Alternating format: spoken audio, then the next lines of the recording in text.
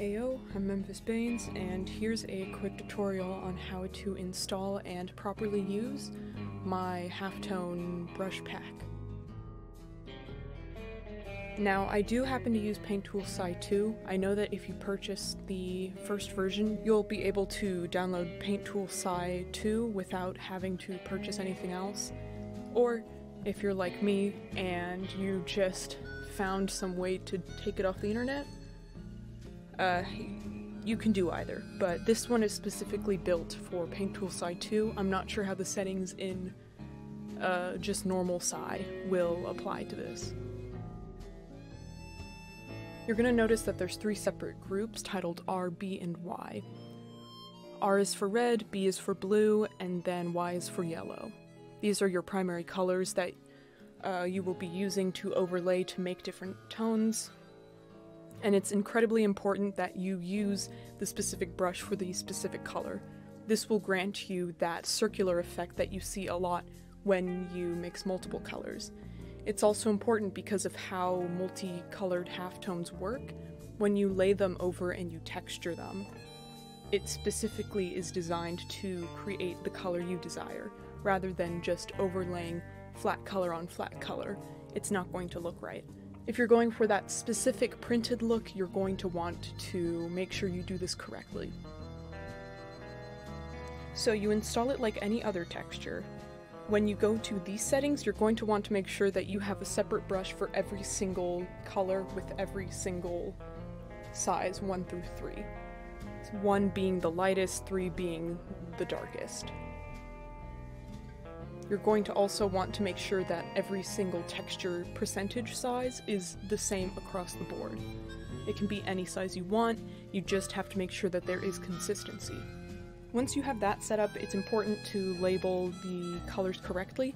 You don't have to necessarily go by the colors in which I have given, however, they are going to have to stay in a group. This is because the tilt and angle that they are at corresponds with the similar color. After that, you're all set to go. You got the brushes in, and that's it. I would recommend putting a select pen and a select eraser in your toolbox as well. A fill can't hurt, and so can't a normal pen. This is just in case you need full color, or if you don't have some areas lined and need to separate colors. So how to use them? I am going to include a couple of color palettes in which you can play around with, however, you can use any form of primary colors in this palette. You can, go buck wild. Basically, the point of this, as we all learned in preschool, primary colors mixed together to make secondary colors. I think that's pretty obvious. How are you gonna... Got a cat. How are you going to mix them? That's the question. So you're going to want to use 3 separate layers and multiply each layer. I normally wait until the end to do this, but whatever sketch you have, you might want to duplicate 3 times and then use those 3 layers. 1 for red, 1 for blue, 1 for yellow. This is imperative. This will help you mix them later on. As I said before, set them all to multiply and get started coloring. I would also recommend, if you have a specific color palette, to make color swatches to show you what color you will get when mixing what. After a bit of time, you can start to sort of gauge that yourself. However, if you're starting out, it's very helpful. Once you complete that portion, you're going to want to lock your layer. This is because you're going to color the entire layer, including the line art, with the color selected, whether that be red, blue, yellow. Repeat this for every single one, and make sure that, yet again, all 3 layers must be on multiply. Now, if you want a bleeding effect, you can take 1 layer and move it just a smidge to any side as well as another, and you'll get this more bleeding print sort of effect. Once you do that, you're basically done. If you want to add a background, you're going to have to also add some other color background to it, unless you're going for that printed on top of something look.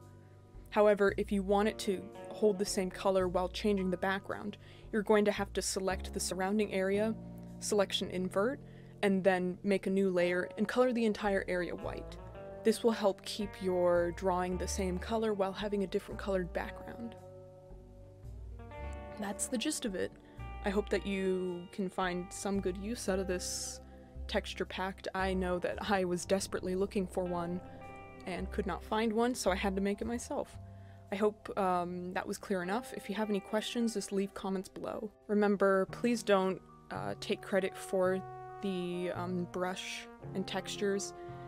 You don't have to say I made it on every single post you use using it, but please don't repackage these without credit. Thanks, and good luck!